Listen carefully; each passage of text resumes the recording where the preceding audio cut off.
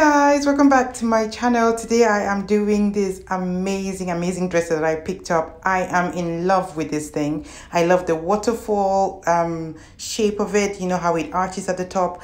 That's what sold it to me, and I absolutely love it. I am going to be doing this. I really want to do that fluted look, so that's what I am going to be doing with this dresser. The first thing that I'm doing is giving it a super good clean. I am cleaning it with Dawn dish soap, so any dish soap will do, some antibacterial in there, and some degreaser. So mix all of that together, and I am giving it a really good clean. When I was done, I gave it a good rinse with this cloth that I'm using right now. It's nice and wet with clean water, and then I am going to leave it overnight to dry.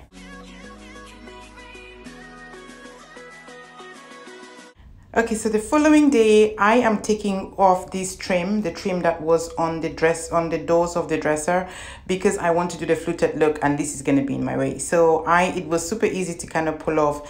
They were put in with brad nails, so I'm just using a flat drill bit to get it off. And it came out super easy, but this was a struggle. I'm using pliers to kind of get rid of all the nails that are still stuck on the doors as well, just to make sure that everything is nice and clean before I move to the next step. Okay, so I wanted to get the base off because I wanted it to just end where the curve ends.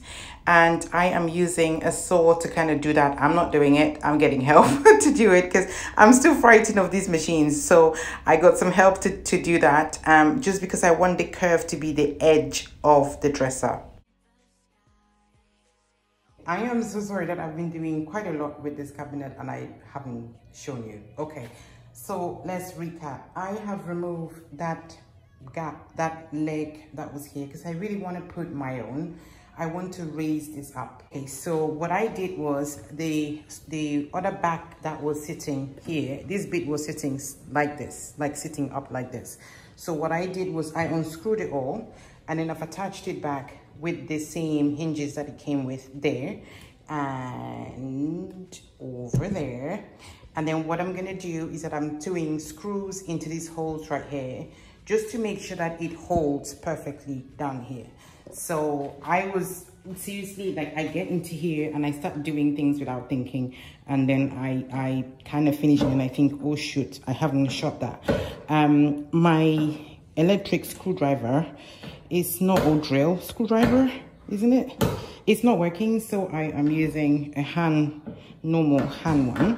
So it's making this a little bit of a task, but we'll get it in. I've done all those screws over there. I had to rescrew those ones there as well to hold this front panel together because I wanted to keep that curve.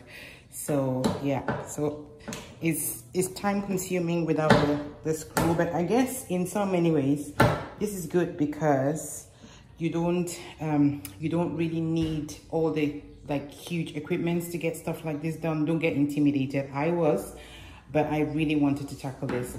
Can you see how this is flapping here? So all I'm gonna do is remove, there's that one I already removed there. It's just these two, and then I will, three, and then I will screw it back in just to make sure, and I maybe add a couple here just to make it tight.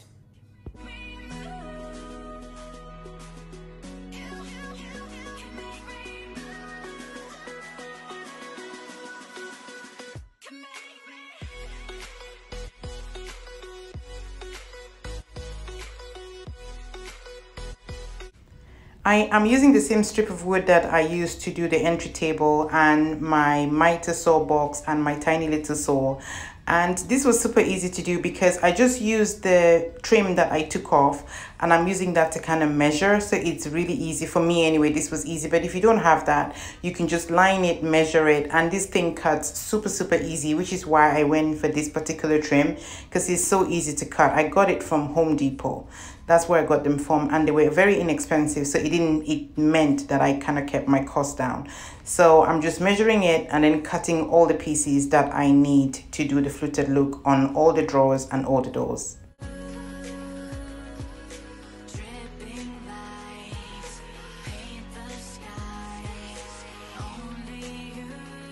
So to glue it down, I am not using a brad nail. I'm doing the same thing I did with the dresser, which is just using Gorilla Wood glue.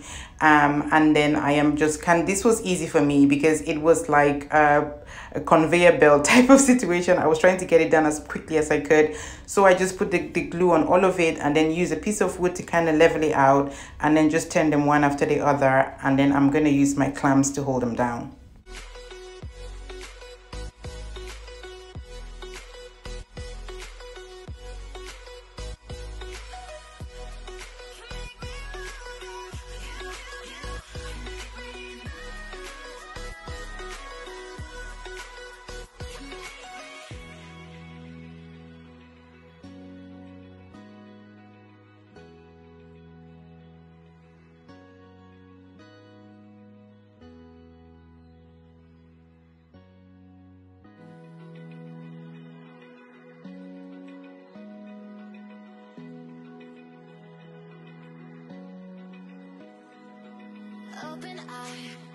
I added the clamps on the side and also added all my cans and weight in the middle just to make sure that everything was nice and sturdy and that as it was drying, it stuck to the doors.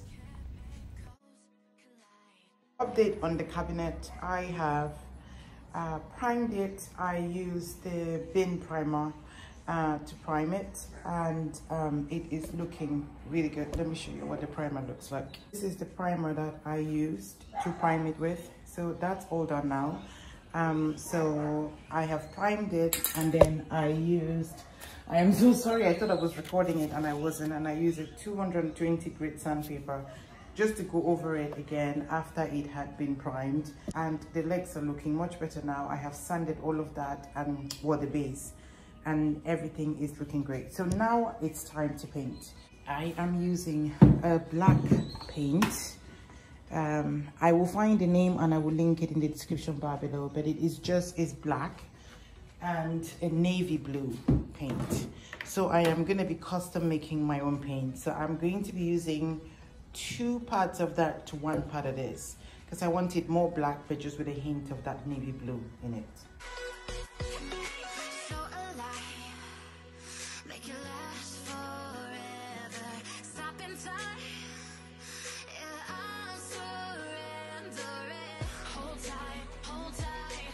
We are nearing the finish line. Anyway, so for my paint, I kind of watered it down a little bit because I was using a spray gun. This was super exciting. I added more paint in that, by the way. I just added just a little bit of water and I added more paint.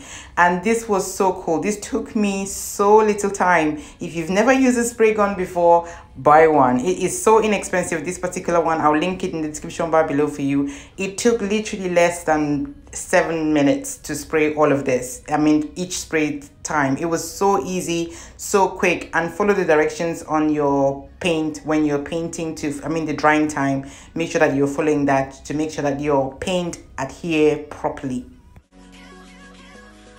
I am using these legs that I picked up from Amazon. What I've done is I've added a piece of wood on either side just to make sure that it was all nice and level, and I'm screwing, like drilling holes that my legs are gonna go on, and then I'm just gonna screw them on nice and easy. This was like my happy place. We were almost done. This thing took forever to do, but I am so proud of myself.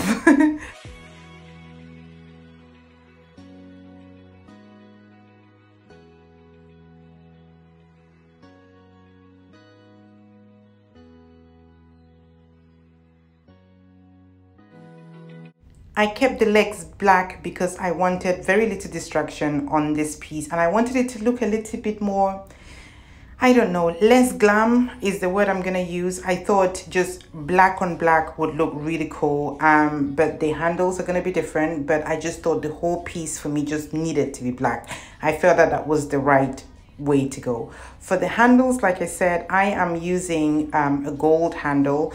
It's like they're half moon shaped handles. I will show you them in a second. And I drilled holes on the doors just to match where the handles were gonna go.